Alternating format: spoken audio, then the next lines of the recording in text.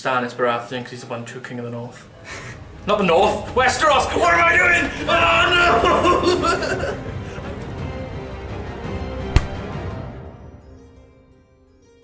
no! Yeah, I watch Game of Thrones. Yes, of course I do. Yes, I do watch Game of Thrones. No.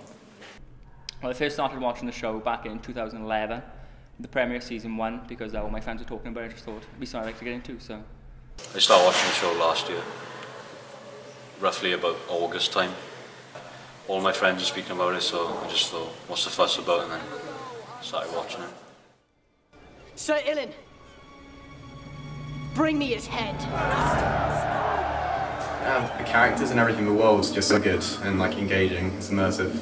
I like it a lot, and I like boobs as well. That's my honest opinion, I like boobs.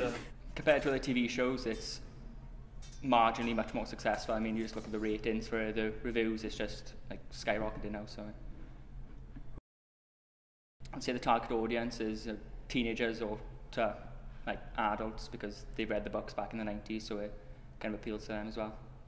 Everyone talks about it and everyone gets their friends into it and stuff, and like, I mean, even parents get into it as well, so. Right now, I think like, one of the biggest things, might seem strange, is probably social media, because like, everyone talks about it and everyone gets their friends into it and stuff, and like, I mean, even parents get into it as well, so. It's really good, it's immersive, the characters are really engaging, it's just realistic and you can't really fault it at all.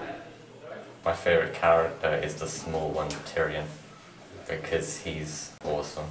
Daenerys actually, she's like the most fiery and sassy and everything, she changes most from beginning to end. Stannis Baratheon, because he's the one true king of the North. Not the North! Westeros! What am I doing? Oh no! I've ruined the whole interview! No! Here's one again.